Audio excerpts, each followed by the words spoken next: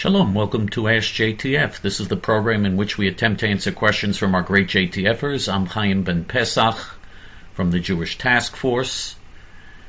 Before we get to our questions, this program is dedicated to a refuah shlema, complete recovery, for Sharon Mitman, Shlomo Ben Sarah, and Dorit Bat Sarah, and to Ilui Neshamot, elevating of the souls, for Malka Bat Meir, Allegra Bat Shlomo, Daniel Nankin, Victor Chazdai, Pesach Zev Ben Dov, Lunita Adler, Shifra Hoffman, Reuven Hoffman, Barry Hoffman, Harab Mir Kahana, Harab Binyamin Kahana, Tzipora, Fegi Bat Liba, Yosef Ben Meir, Robert Mitman, Dennis Shore, Helen Friedman, and Charles Zolat. And I want to speak to you about just how essential the work we're doing for the Hilltop Youth is to the survival of Israel. Judea and Samaria are the biblical heartland of Israel. Israel liberated Judea and Samaria in the 1967 Six-Day War. It was a miracle. If Israel surrenders Judea and Samaria and a so-called Palestinian state is created, it would be national suicide for Israel. Israel would be in boundaries that are only 6 to 9 miles wide. We've said this many times, and of course there is no Palestine, there are no Palestinians, all of that is a lie. The question is, are the Hilltop Youth really essential to the battle to save Judea and Samaria? You bet they are. A new study was just done by someone who points out statistics that we can see on the ground. And the statistics show the following.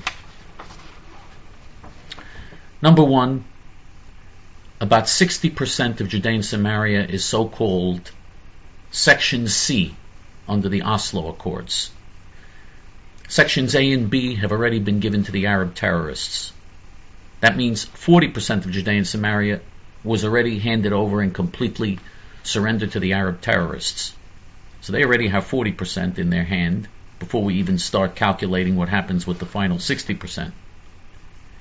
And then out of the 60%, because they are illegally building in Section C, which they're not allowed to do, because they, with the support and financial support of the Arab League and Arab countries and the European Union and self-hating Jewish billionaires like George Soros, with their massive funding and massive building campaign going on the ground in Section C, all of it illegal, but the Israeli government and the Israeli army do nothing to stop them. Nothing. And they're blatantly breaking every law and every agreement that was signed, and the Israeli government and the Israeli authorities do nothing to stop them. When they build illegally, that's their land now. It becomes their land automatically, even though they stole every inch of that land. And they've already taken 30% of Section C. 30% out of 60% is 18% of the total. So they now control 58% of Judea and Samaria already. That's in their hands right now, 58%. And with their massive illegal building on a daily basis, they're going to gobble up all of Judea and Samaria if we don't stop them. What about the Jews that are in Judea and Samaria, that are there to settle the land and to keep the land for the Jewish people? There are Jewish settlements, big, huge settlement blocks, large established settlements with hundreds of thousands of Jews there. And then there are roughly 400 heroic, noble Jewish Maccabees called the Hilltop Youth. About 400 roughly on hilltop communities. What's the situation there?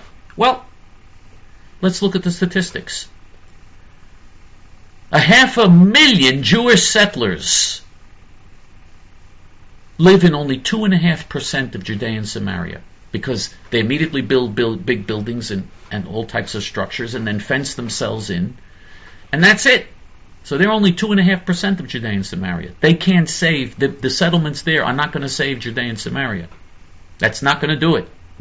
We will have a so-called Palestinian state even with hundreds of thousands of Jews living there, because they're fenced in and boxed in to 2.5% of Judea and Samaria. And we can easily have a so-called Palestinian state in 90% of Judea and Samaria, even with hundreds of thousands of Jews living there. And if they get 90% of Judea and Samaria, plus the other territory that the Israeli government has promised them and that the world community is demanding for them, Israel is in suicidal boundaries.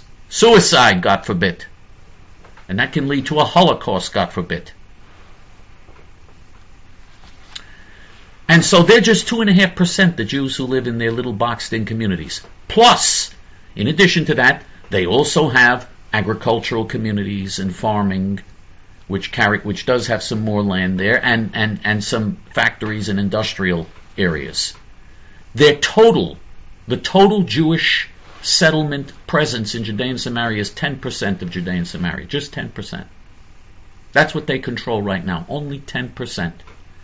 And they may get kicked out of that 10%, the way things are going.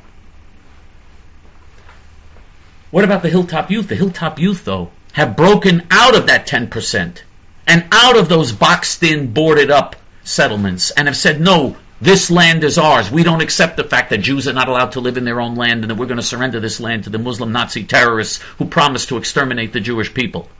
We're not going to accept that. Jews have a right to settle everywhere in their historic biblical homeland. That's what the Hilltop Youth are saying. You know that these 400 young Jews in the Hilltop Youth control 7% of Judea and Samaria because they immediately, when they have a little hilltop, even with just a few Jews living there, they right away start grazing land and start putting out and start building roads or building things to try to building something and start cultivating the land and starting agricultural cultivation. Can you believe this? 7% of Judea and Samaria is in the hands of just 400 Jews because they spread out all over the place. A lot of that is with JTF's money. Baruch Hashem. Wow, boy, has Hashem given us an opportunity here to do something amazing and miraculous. I mean, we are literally affecting the very future destiny of the Jewish people. And so they control 7%, and 500,000 Jews control only 10% total, and they control 7%. 400 Jews. Can you believe this? Imagine if those 500,000 Jews were all like the Hilltop Youth. If 500,000 Jews were all like the Hilltop Youth, the Mashiach would come already. We'd have the final redemption already. If we had those types of tzaddikim, those types of unbelievable, righteous, saintly Jewish idealists. If we had hundreds of thousands of them instead of a few hundred, the Mashiach would come already. Now you may say, okay, but they're only 400, maybe the Israeli army will come in and throw them out, and the Israeli army has been destroying their homes, and they've been fighting, and they rebuild, and the Israeli army comes and destroys, and they rebuild, and so on and so forth. What's the point of all of this? If that 7% wasn't there, if the Hilltop Youth didn't have that 7%, there would be a Palestinian state already. All they'd have to do is declare it, because on the ground you'd have one already. Because that 7% prevents a contiguous territorial flow for a Palestinian state connecting all the Arab Nazi communities in Judea and Samaria. They can't connect everything because those hilltop communities cut them up and prevent it. That 7% is the blockade right now, is the number one obstacle to a so-called Palestinian state right now. That's 7%. You remove that, the Arabs will immediately come in and seize that land illegally, but nobody stops them. We've seen already, nobody's going to stop them. They'll come in and take the land right away, and they have a Palestinian state in their hands already. And it's over. It's over without the Hilltop Youth. That's why that's the first thing that all of our enemies, the Arabs, the State Department, the European Union, the UN, the left-wing self-hating Judenrat Capo Jewish Nazis from Shalom Achshav and all these, from Peace Now and all these other Jewish Nazi organizations. These are Jewish Nazis who want to kill their fellow Jews. The first thing they demand is remove the Hilltop Youth communities. That's the first thing they demand. Why are they so worried about 400 people? Because they're in the key 7% with the hilltops and they don't want 7%. They want to expand and move beyond that to prevent the Arabs from continuing their illegal building. Where the Hilltop Youth are, there's no Arab building.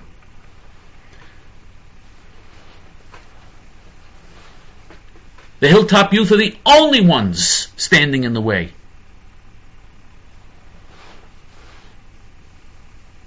And let me tell you something. A very, very large percentage, maybe even most, but a very large percentage of their money comes from JTF. So you have a way to directly, you've never had a cause so good as this. All your money, 100% of it will go to helping these wonderful people. All of it, 100% of our budget is devoted to this.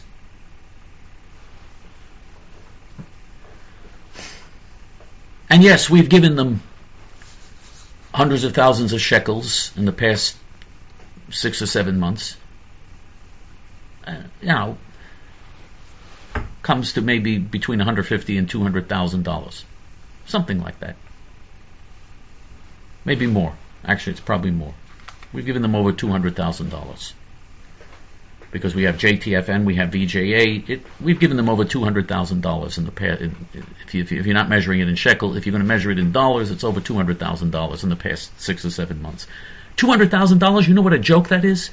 These organizations have people. These Jewish establishment organizations have people in their organizations that make millions. Their salary is millions. Just their salary, what they put in their stinking greedy pockets is millions. Mort Klein, you know how much money he gets from the ZOA, the so-called Zionist Organization of America, and from the Arabs who are funding the ZOA, Arabs, enemies of the Jewish people, who hate the Jews and want to destroy Israel, are funding the ZOA too. He gets money from them as well.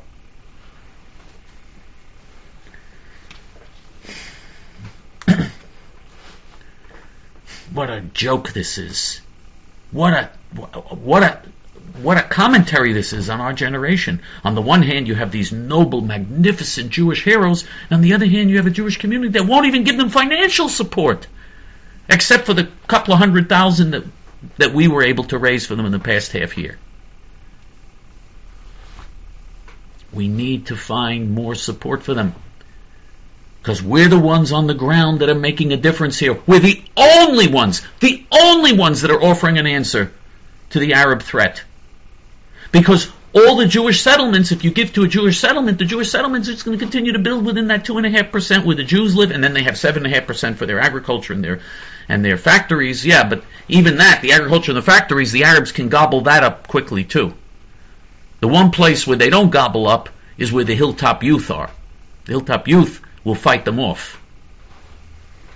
The Hilltop Youth are fighters.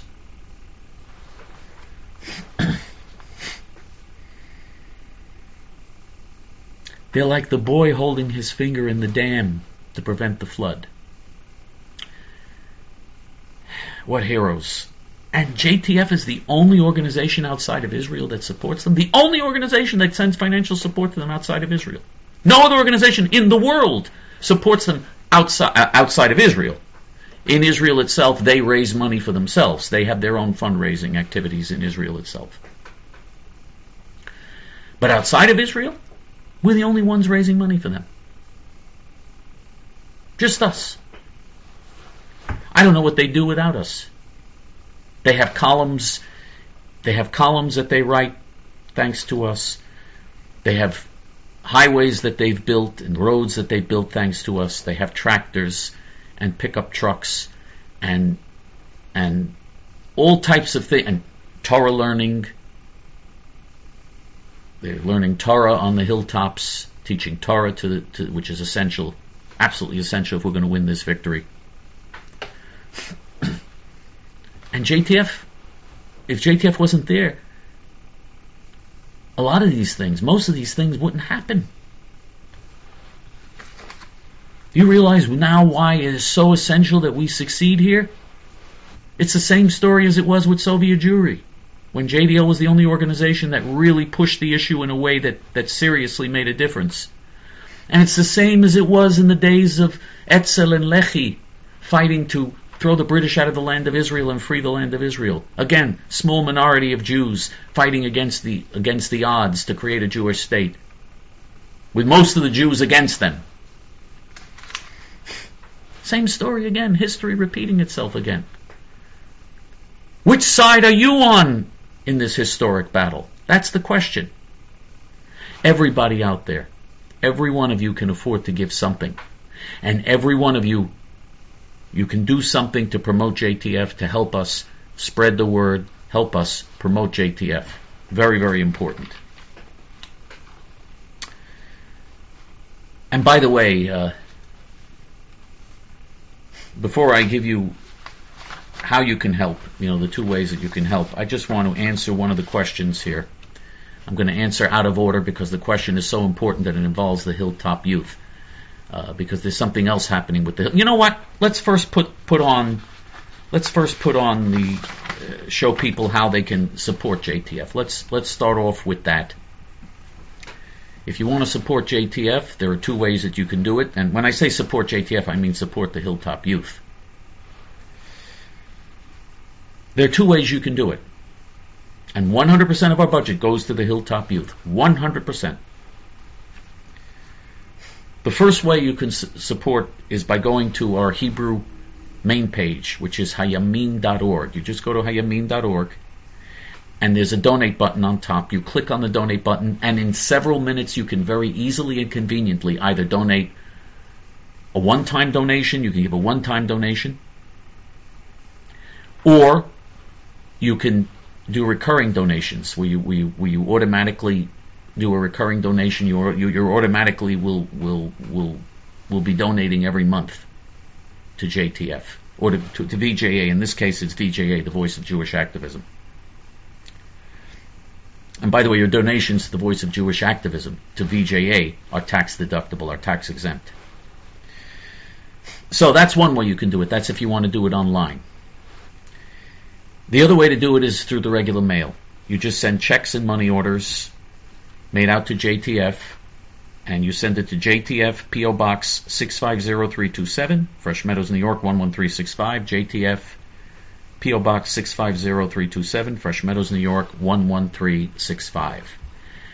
And I'm not finished with the Hilltop Youth. I'm going to answer now one of our questioners, the great Ron, who happens to be our representative in Israel, asks a question that is so essential that I have to ask out of order. I have to give him the first answer because it's an emergency situation. You'll see why when I answer the question. It's absolutely essential. So I'm going to answer Ron's question right away because of the urgency of the situation. Ron, from Israel, who is our great representative in Israel, and who he himself, by the way, Ron himself is a Jewish hero, and Ron himself is he's a Jewish hero, let's put it that way, in every respect, and he does so much for us. He's just a really, really someone that all of us should admire and respect to the utmost. Ron writes, and I quote, Shalom Chaim, please comment on the recent Arab riots in the Shimon HaTzadik neighborhood in Jerusalem. Thanks and God bless you, Ron. Okay. That's his question, and let me give you a little background. Shimon HaTzadik is a neighborhood in Yerushalayim, in Jerusalem, our capital, our eternal capital, in the middle of the city. Without Jerusalem, we don't have any business being in Israel at all, if we don't have Jerusalem. I mean, the Jews did not turn to Tel Aviv 3 times a day to pray when for 2,000 years they were in the Galut and millions were murdered dreaming of returning to Israel. They dreamed of returning to Yerushalayim. I'm not saying Tel Aviv and the rest of Israel is not important. It's important, but Yerushalayim is the heart of the land of Israel. And in this neighborhood, in the heartland, the biblical, in the heartland, not in the heartland of Israel, in the heart and soul of the Jewish people is Jerusalem. In this land, the Arabs are waging a terrorist campaign nonstop to throw the Jews out of that neighborhood. The Jews are outnumbered and fighting a heroic battle to stay there.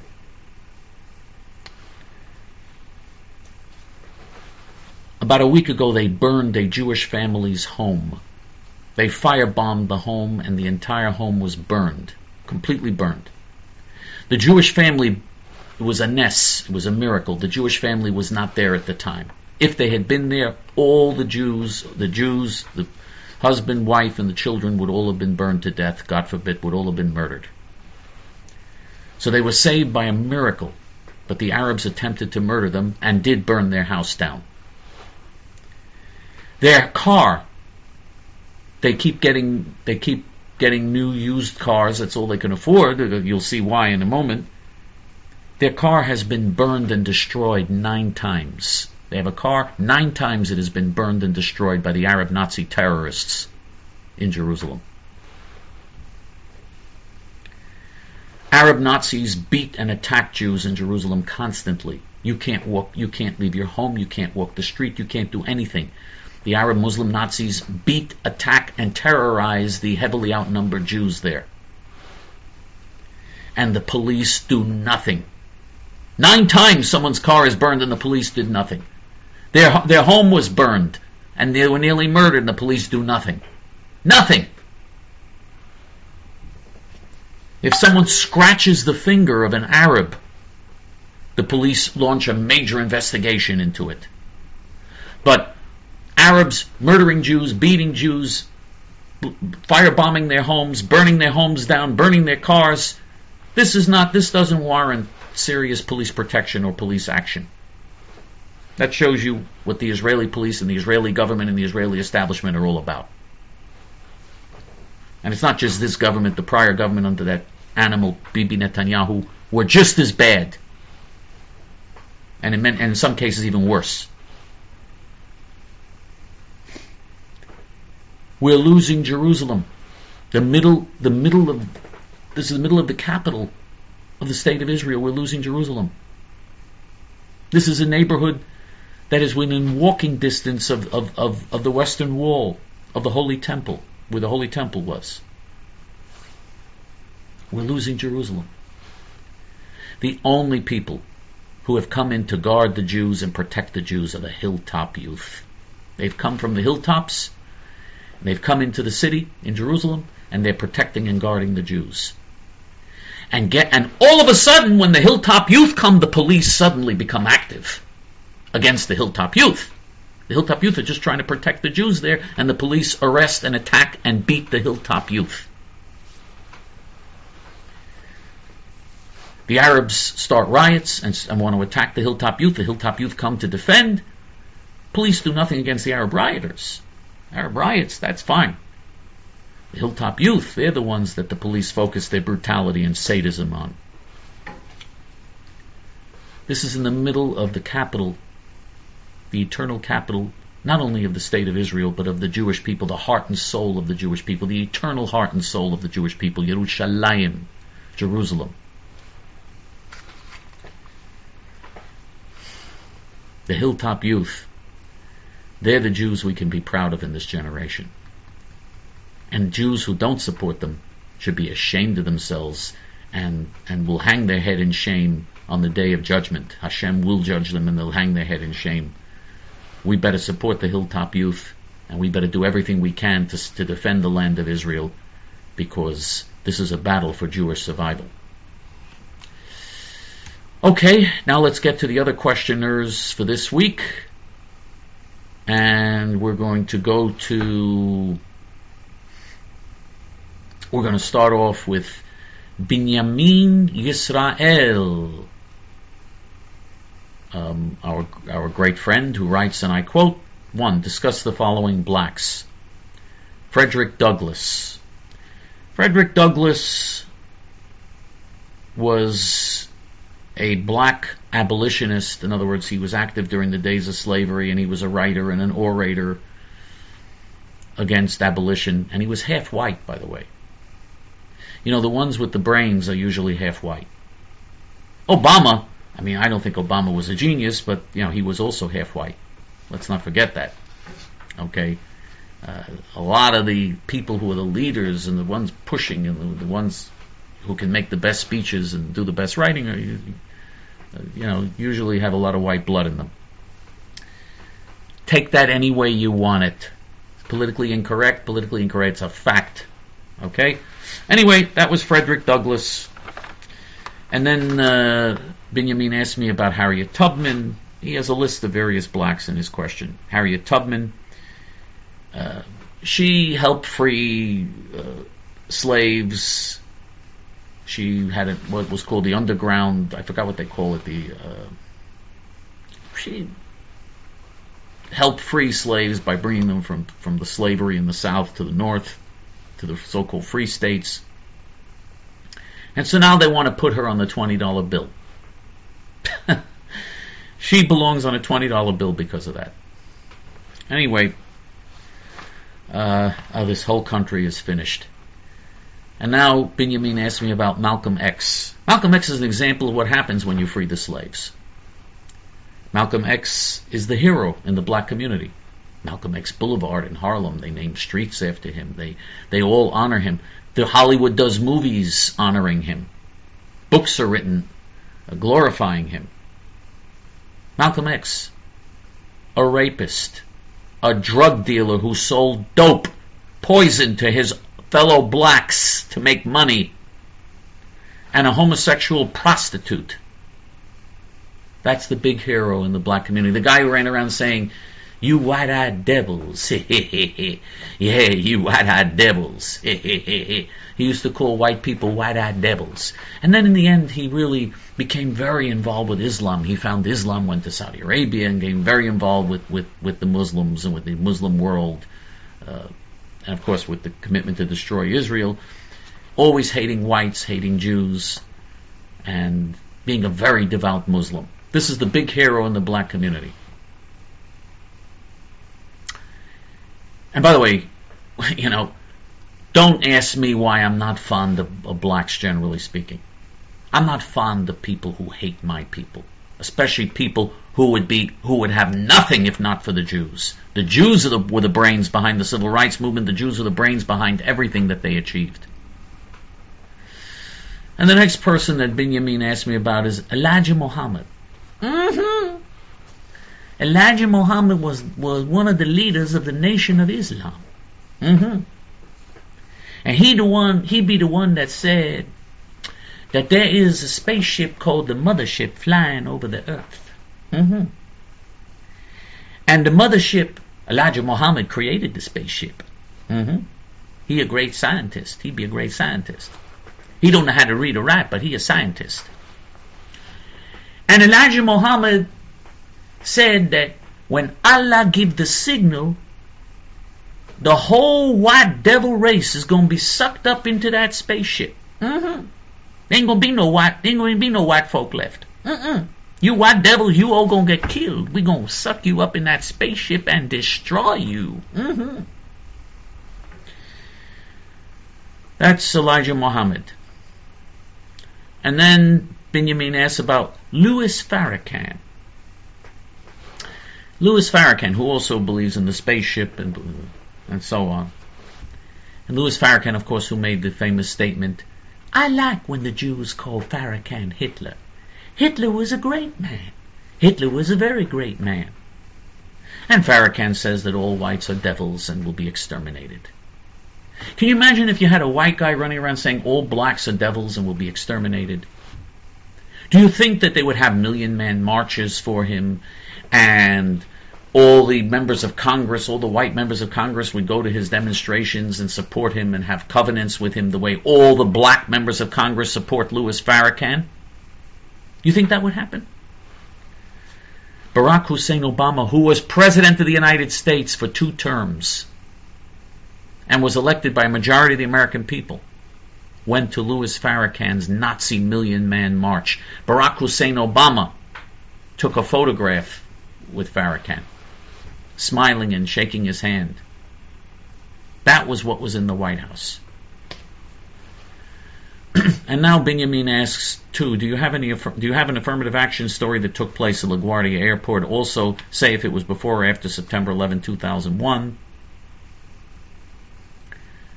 No, I don't remember anything affirmative action story. There might be. I can't think of it right now. I can't think of anything from LaGuardia Airport, Benjamin, to be honest with you.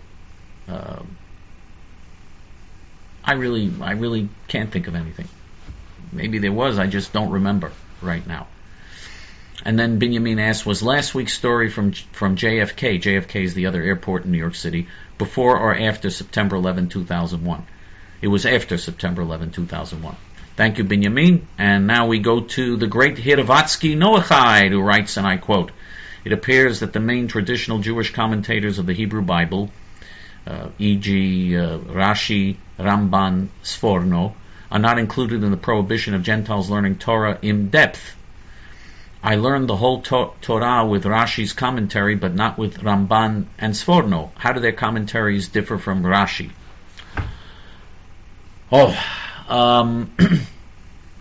First of all three of them are unbelievable geniuses. Unbelievable geniuses. Brilliant beyond my ability to describe how brilliant they are.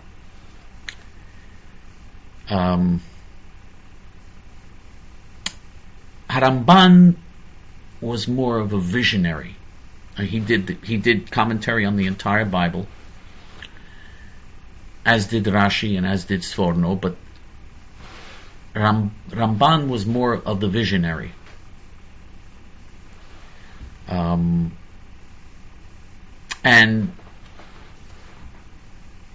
First let me give a little bit of a brief history of what's going on here. Rashi lived about 950 years ago. Of course, his entire lifetime. I'm just saying 900 years ago, his lifetime, I think he was about my age when he passed away, unfortunately. I'm 65 years old. I think he was about 65. He was about my age when he passed away. He was a French Jew, even though he lived for a decade in Germany in order to study in the yeshivas in Germany, in the yeshiva world there. And he was the ultimate biblical scholar and genius. In Hebrew we say Gaon. Gaon means a genius. He called his interpretations simple. Pashut in Hebrew, but they weren't simple by any means. They were very deep and very compelling. His style would be he would heavily quote Chazal. Chazal are the rabbinic sages from before him, from the Talmud. He would quote Chazal very heavily. But he would do it in a way where, because Chazal, you have all these different rabbis all these rabbinic sages commenting on every single word, on every single phrase in the Bible. He would put it all together and then give his own commentary and show what it means and what the real meaning is brilliantly, and did it so brilliantly, magnificently. So he made Rashi made studying the Bible and even studying the Talmud, because he did commentary on the Talmud as well. He made studying it far more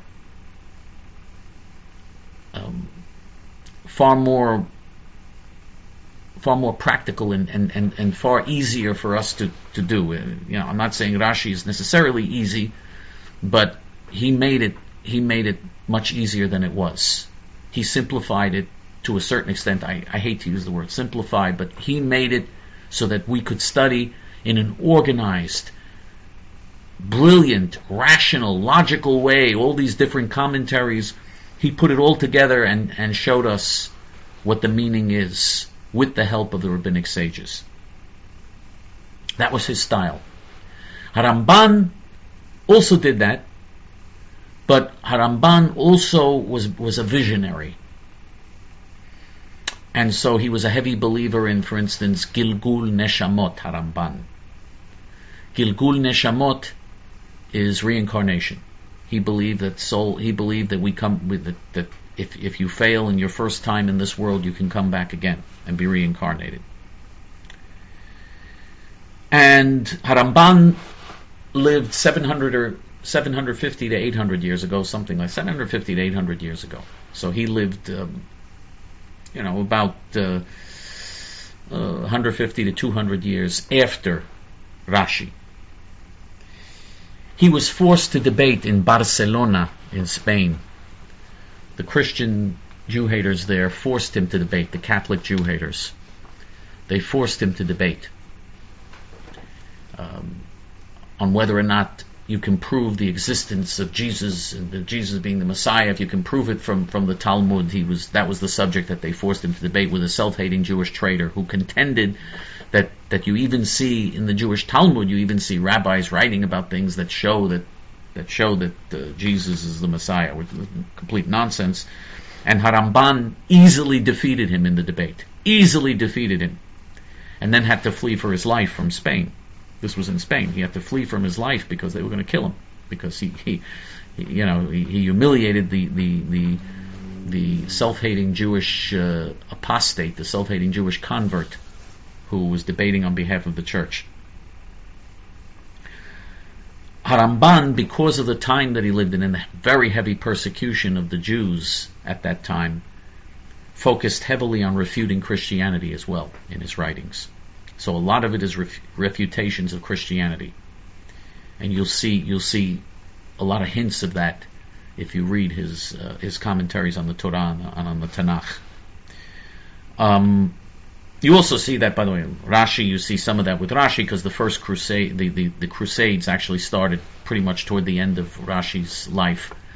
The Crusades started where many huge numbers of Jews were brutally murdered during the Crusades. They were ordered by the Catholic Church. The third person you mention here is Hasforno. Hasforno, and I'm putting the word ha in front of the word sforno. Hasfornos. Hasforno means the Sforno.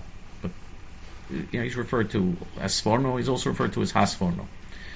Hasforno, he lived about 450 to 500 years ago, so he lived hundreds of years after Rashi and Haramban. He frequently quotes Rashi, and he frequently quotes others, Sforno, so there's a lot of quotes there. One thing that he did, he tried to interpret in a way, Hasforno, if you read his interpretations, in a way that the average person could understand. He didn't appeal to the elites, or he didn't appeal to the great rabbinic scholars, because very hard to, if you're reading stuff that's for the rabbinic scholars, it's very hard to do if you're not a rabbinic scholar. So Sforno was more, he wanted the average person to be able to understand what his commentary was all about, and he appealed to them and tried to interpret in a way where the average person would comprehend what he's writing. So that's just a brief overview of some of the differences and some of the styles, some of the stylistic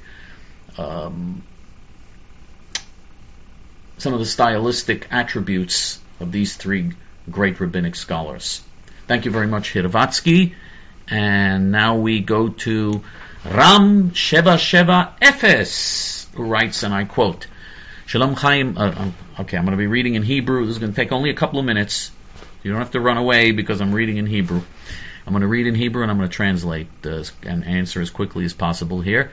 Shalom Chaim Hayakar, Ma Shlomcha, Ma Dadcha Al Ze Ishit. שהיהודים הרשעים מבריטניה אמרו לבצלאל סמוטריץ' לך אתה לא רצוי כאן, וגם מה דעתך לגבי מפגש הזום בעוד שבוע ב-24 לחודש. אני אביא את דוב הלברטל, שהוא יהודי טוב וצדיק שהפך משמאלני לימני. הוא באופן אישי היה באזכרה השנה של הרב כהנא זצ"ל, השם ייקום דמו. האם זה בסדר שזה יהיה מפגש זום של שאלות משותף של שניכם? לא, זה לא בסדר, רם, כי אתה אמרת לי שזה יהיה הזום שלי. לא מגיע לי זום עם מה שאני רוצה להדגיש, עם מה שאני... לא. אם אתה רוצה לעשות את זה בסדר, תעשה את זה איתו. אני לא אבוא. כי אמרת לי שזה יהיה זום בשבילי כדי לדבר על נוער הגבעות. זה מה שאני רוצה. זה מה שאני רוצה. אם זה לא, אם אתה לא רוצה לעשות את זה, אין לי בעיה. אבל לא, אני לא מוכן לעשות את זה ככה.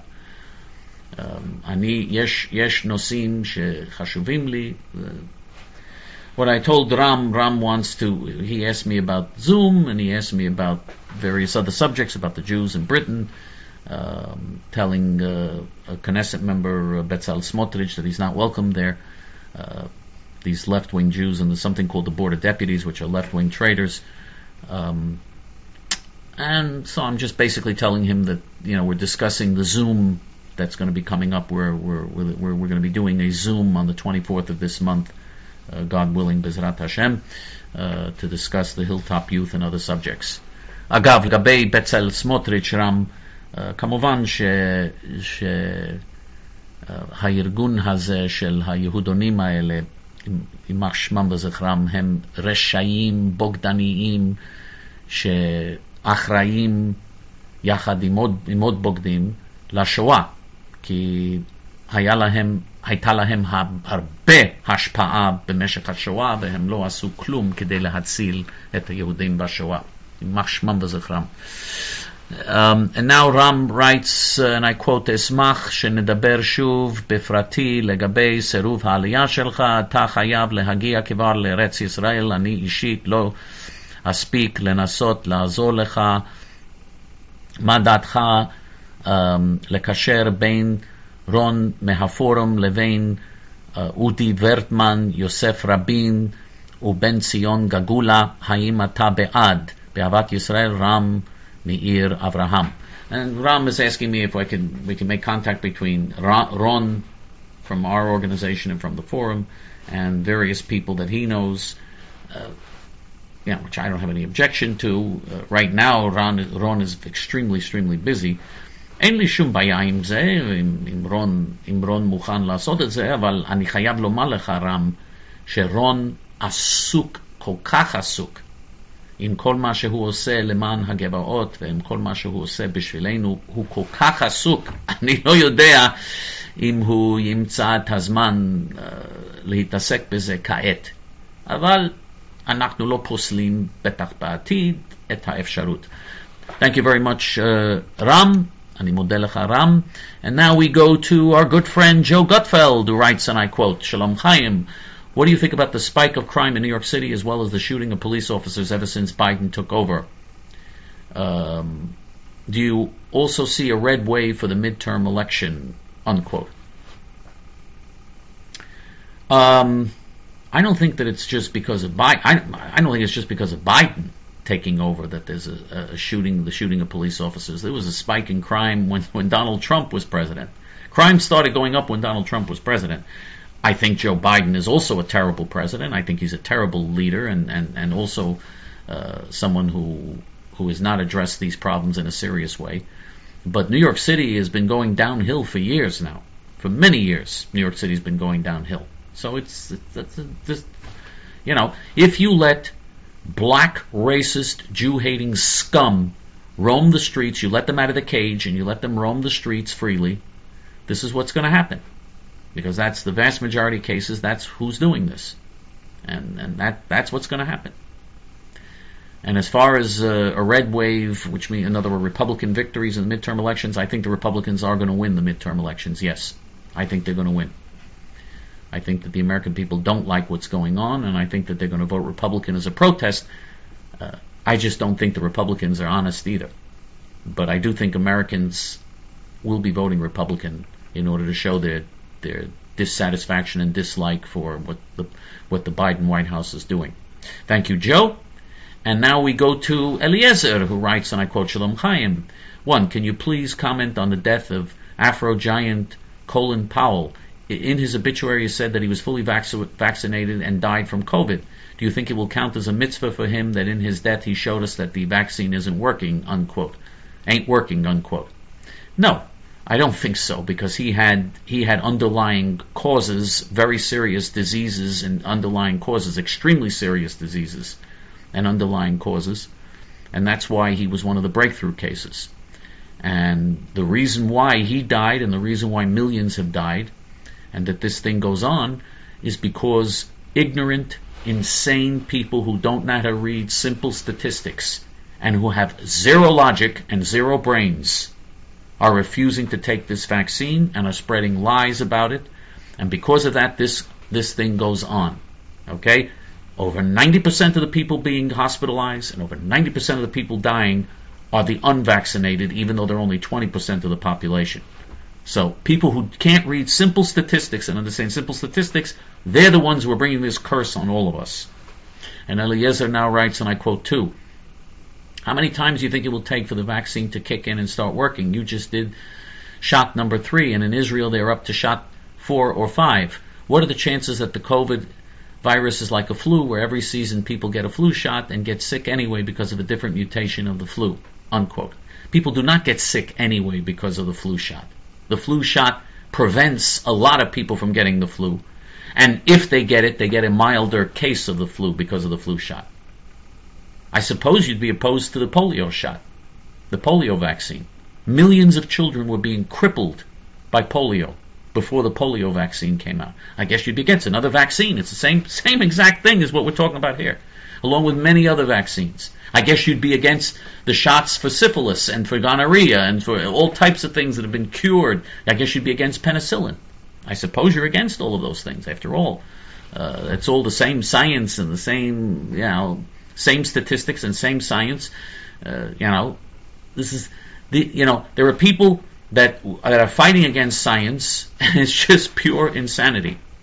And the problem is they're bringing this curse on all of us. They're the ones who are primarily being victimized by their own insane behavior. They're being victimized more than anyone else because of the statistics show that they're the vast majority of very sick, of long COVID, of deaths. The vast majority are the unvaccinated. But they still bring this upon people, upon innocent people who do get vaccinations. People who are unvaccinated are not innocent. They're bringing this plague on all of us. And let's go on now to the next questioner, which is Yamach Shmoda Islam, our great friend, who writes, and I quote, Der Chaim, why do black people often use double negatives? Unquote. Because they don't know how to speak English. And because their life is a double negative. I mean, they're just... They don't understand grammar, and they don't know how to speak English. They live here 400 years and still don't know how to speak English. The Jews came to this country not speaking a word of English, and for terrible poverty, lived in terrible poverty. And look what happened to the Jews in one generation. Look at the geniuses. Asians who come here. Asians who come here speaking Chinese and Korean and all these other languages that have no similarity to English in any respect, completely different in every way. Their children already are scoring higher than white kids in colleges and universities. How come they're able to make it? But blacks are here 400 years and they still don't know how to scratch their tuchas? Thank you, Yamach Shmoda Islam. And now we go to Chicago Jew, our good friend, who writes, and I quote, Shalom Chaim, please give me your opinion on these former Israeli prime ministers and why you don't like them. We have Shimon Peres, Ehud Barak, Ariel Sharon, Ehud Olmert. All four of them surrendered Jewish land or were determined to surrender Jewish land. All four of them wanted Israel to commit national suicide. All four of them. All four of them broke the law, were all corrupt, all evil people. Ehud Olmert actually went to jail for several years for his corruption. And what he went to jail for was just bribery and stealing, which is nothing compared to many Jews were murdered because of his policies. So he should have been given the death penalty because he has Jewish blood on his hands. And Arik Sharon, the same story.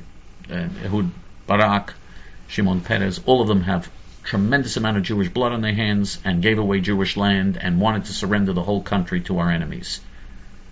The scum of the earth, all of them. Thank you, Chicago Jew. And now we go to JTF, who is relatively new to the forum but asks very, very good questions. And JTF writes, and I quote, look, Board of Deputies of British Jews who never heard of them. Tell MK Betzalel Smotrich to bugger off. Smotrich, the board has been taken over by a progressive left-wing minority representing only 2.5 people. Chaim, I'd like to hear your comment. Thank you. Unquote. Well, this is the story we had before that was also raised by Ram. The so-called British Board of Deputies is an organization of self-hating Jewish traitors of the worst type. By the way, the Jewish establishment in the United States is no better than them. These are Jews who during the Shoah, during the Holocaust, had tremendous power and never used the power to save the Jews during the Holocaust. On the contrary, they used the power to fight against those Jews who were Jewish activists who were trying to save the millions of Jews who were being murdered during the Holocaust. The so-called Board of Deputies is a hideous, extreme left, assimilated, self-hating organization of Judenrat kapos. Yemach shmam b'zichram, shem reshayim yirkav. Thank you very much, JTF. And now we go to Harel156, who writes, and I quote, Dear Chaim, I admire your vast knowledge of many subjects, historical, current events, and your ability to accurately predict future events. How do you keep up with current events? Do you watch TV? If yes, what channels, internet, other forms of media you use? Do you read books and or newspapers? How much time do you allocate for acquiring this knowledge? I assume you go to synagogue 3 times a day. Can you tell us about your synagogue? How long are you there? What is the size of your daily minyan? Keep up the good holy work. Unquote. First of all, Harel, I appreciate your compliment, but I don't think I have vast knowledge. I'm no genius, that's for sure. I don't have vast knowledge. I try to keep up with events because that's part of, I think we all should try to keep up with what's going on, and I try to keep up with events. It's part of my job here to do that. I say job in quotes. I don't have a job. I don't get paid for what I do. You know, I've never gotten a salary, and I don't want a salary. But I try to keep up, and I try. Do I watch TV? No, I don't. I do not have a TV. I don't watch TV. I have no TV. There's no TV in my house. I had TV when my mother was Zichrona Libracha Aleha HaShalom. When she was alive, she used to watch TV because she didn't know the internet. She was in her late 80s. But when my mother passed away, that was the end of the TV. I don't watch TV or need it, because the things you see on TV you can see on the internet. Internet, of course, you try to keep up with events, and you try to go to news channels, and you want to keep up with events. Newspapers, if I read newspapers, it's on the internet. And books, I'm interested in books on Judaism, on the Torah and Judaism. And Harel asked me if I go to synagogue 3 times a day. I do not go to synagogue 3 times a day. I wish I did, but I don't. I try to go most of the week. I go for shacharit in the morning, and mincha and mariv depends. But I usually do not go 3 times a day. Usually not. And the synagogue, no, I'm not at the synagogue. If I go to the synagogue, it's just for the Shmona Esrei, for the minyan. That's it. And then I leave. What is the size of your daily minyan? Sometimes there are not enough people to make up a minyan, and we have to scramble to get the 10th person. We have to go out and ask people to come in. Sometimes we only have 8 or 9 people. And other times we have 100 people. It varies. It varies drastically. Anyway, thank you very much, Harel. And Harel, you are a longtime friend of our movement, and I thank you. And now we go to a really great person, Dan Ben Noach. Dan Ben Noach writes, and I quote, Shalom Chaim, please share what you would say if you were Prime Minister of Israel and you were asked to give a statement on Black Lives Matter, to be heard not only by Israel but by the world media and the Black Lives Matter movement itself. What makes a life matter, and about what percentage of black lives actually do matter, and why? What should public policy be regarding this group around the world? Thanks in advance. Respectfully, Dan Ben Noach. Black Lives Matter is a racist, anti-Semitic, evil organization of criminals and degenerates and the scum of the earth, the lowest scum of the earth. Most of them are illegitimate, low life, and literally illegitimate. I mean, they do not know who their daddy be. I mean, the lowest, they come from broken families and low life community, and they're filled with hatred and envy toward anybody who leads a decent life or has any morality or any decency. And I would say that if I were the Prime Minister of Israel, they are the scum of the earth. And what percentage of black lives actually do matter? Well, black Jew haters' lives don't matter. In fact, Jew haters' lives in general don't matter. They don't deserve to live, Jew haters. And people can judge for themselves how many blacks are Jew haters. 97% voted for Barack Hussein Obama. 93% voted for Al Sharpton when he ran for mayor of New York. 94% voted for Jesse Jackson when he ran for president of the United States. 1 million of them went to a so-called million-man march with the Black Hitler Louis Farrakhan. They're members of Congress, whom they vote 95%. They vote for their members of Congress. The whole Congressional Black Caucus went to the Million-Man March and supports Louis Farrakhan. To this day, they have what they call a sacred covenant with Louis Farrakhan. So people can judge for themselves what black people think of whites and of Jews. Now, I do not hate every last person who is black, God forbid. I don't hate somebody. I couldn't care less about the color of their skin. Their skin color in no way interests me. I couldn't care less if someone's white, black, green, or purple. I only care if someone's righteous or evil. And the vast majority of black people have chosen to be evil, and that's why I detest them. I detest them because they're ungrateful, evil, jealous cockroaches. But the exceptions to the rule, blacks who are not anti-Semitic and not racist and not jealous and not evil, I have nothing against them. They have free will, they can be righteous. It happens to be that the percentage of blacks who are righteous is very, very low. Very few. Just like the percentage of Arabs who are righteous is a joke. But if there are exceptions to the rules, I'm not against them because of their race. I'm against them because they've chosen the path of wickedness. And the people who were good to them, the Jews, are the people they hate the most. Thank you, Dan Ben Noach. And you asked what public policy should be regarding this group around the world. They're a terrorist organization. They should be outlawed as a terrorist organization. And if they come to, if I were Prime Minister and they came to Israel, they'd be shot on sight as terrorists. Thank you, Dan Ben Noach. And now we go to Joe Brandon, who writes, and I quote, 1. Do not take revenge, the Torah warns. Revenge is wrong. On the other hand, the very same Torah warns us not to take revenge, describes God himself as a vengeful God. How can this be? If we are told not to be vengeful, why is God then allowed to be? If revenge is immoral, how can God be vengeful? Please explain the Jewish view. You have to understand the difference between revenge that's justified and revenge that's not justified. The Torah also says you're not allowed, thou shalt not murder. It doesn't say thou shalt not kill, by the way. It says thou shalt not murder. There's a difference between killing someone who wants to kill you, and you're defending yourself, as opposed to just going out and murdering an innocent person.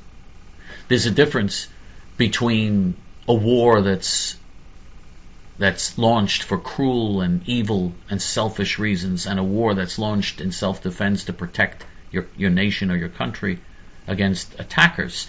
And there's a difference between revenge against somebody, for instance, for petty reasons. For instance, if someone comes to you and let's say you want to borrow a flashlight from your neighbor. Your neighbor says, no, I'm not going to give you the flashlight. No, I don't want to give you the flashlight. I need this flashlight. I don't want to get. I don't want to. And then the next day, your neighbor comes to you and says, "Oh, can I borrow this tool or this hammer or this other thing that I need?" Your neighbor comes to you and says, "Huh, what are you kidding me? You didn't give me the flashlight yesterday. Now you want me to give you the hammer? Now you want me to give you a tool? That we're not supposed to do. Okay? That's something that the average person would do. That's revenge. But that's petty revenge. That we're not supposed to do. We're not supposed to be petty, and we're supposed to forgive people for things like that. On the other hand, someone who commits murder, we're supposed to avenge the blood of the innocent. And someone who desecrates God's name, we're supposed to avenge their blood. And you clearly see King David got revenge against all types of enemies. If you read the book of Samuel, and you read the book of the Kings, and you read, you see that revenge is very much a commandment for the Jews to carry out revenge against their enemies. They're required to carry out revenge against their enemies. And David prays to God to give him the power and ability to carry out revenge against his enemies. And that's in the Psalms, Tehillim, Sefer Tehillim, in the book of Psalms. I mean, there's no question that revenge against evil, monstrous people that do evil, monstrous things is not only permitted, but a commandment. And we pray that God avenge people also, because we can't, sometimes we can't always do everything that we want to do, that we want to be able to do. So sometimes we pray for God to do it for us. For instance, I can't go out now and avenge many evil people that I would love to. Believe me, I would love to do. There are a lot of people I would love to do things to. But I can't do it, because then I'll go to jail for the rest of my life, and then there'll be nobody here to help the Hilltop Youth, and nobody here to, and I'm not going to do it. So I'm going to be a law-abiding citizen, but I can pray to God to carry out the revenge against the evil people. Now Joe asks, too, what would you call the Flintstones if they were black? I know, Joe, what you want me to say. You want me to say that you would call them niggers. I know that's what you want me to say. Okay, you got me to answer the question the way you want it. Thank you, Joe. And now we go to Italian Zionist, our good friend, who writes, and I quote, "Hi, Chaim. What is your opinion of the legacy of European clothing, food, and language on Ashkenazi Orthodox community? The other day I heard my friend talking on the telephone, and if I didn't know better, I would think he was speaking German, for goodness sake. I do not want to offend my Orthodox brothers and sisters, but I can't understand why they're using European clothing of the 19th century. I recall that you once said they adopted the hats and clothing of their enemies. Even the word shul is German for school. I think it's insane to give a synagogue a German name. I can't understand why they are using Yiddish, German mostly. It is better to follow Sephardic traditions, in my opinion. What is your opinion of the German, Polish, 19th century clothing Jews wear, the influence of German, Polish, Russian language and food on the Orthodox community? Thanks." No, I certainly agree with you, and you're referring, though, to basically the Hasidim and certain sects of the Jewish community were a small minority of the Jewish community, but it's crazy. It's crazy that they continue to follow this. They turned the clothing that their enemies of the Jewish people, anti-Semites who murdered Jews during the Holocaust, they turned this into something sacred. It's completely nuts. As far as Yiddish is concerned, Yiddish, even though I know it sounds like German, and believe me, I don't like to hear. I don't like to hear that language because of what happened in the Holocaust. And 3/4 of my family on my father's side were murdered during the Holocaust. So I certainly don't like to hear it. But Yiddish, and Yiddish is mostly German. But it is a language that the Jews spoke because they were forced to live in Europe. They didn't have anywhere else to go. No one else would take them, and they had to go from country to country, and they were expelled and murdered everywhere they went. And so they adopted a dialect or a language, or they actually created a language for themselves, which would be their own language, but it was similar to German because at that time they were living under the control of the Germans. And so that's why a lot of Jews, even in Russia, have German names, because when they lived under German control in Germany, they were forced to adopt German names. Originally, Jews all had Hebrew names.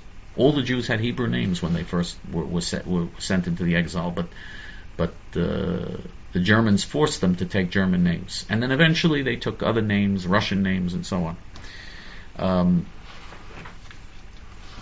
There's no question that there are a lot of attributes from the from the galut, from the exile that the Jews had, that are not positive ones, and that are very problematic. And I'm not happy with it. But the Jews coming back to Israel, those are the normal Jews, and they're going to be normal. They're going to have their own Hebrew language. They have the Hebrew again. Why would Jews want to speak Yiddish instead of Hebrew? I mean, look, there were a lot of wonderful Jews who spoke Yiddish. For 1,000 years, the Jewish people were forced to speak a language, a European language, when they lived in Europe. And so for 1,000 years, they spoke that language, and a lot of magnificent Jewish saints spoke that language, and so I respect Yiddish historically. But now, Hebrew is the national language of the Jewish people, and Jews should learn Hebrew. Every Jew should learn Hebrew.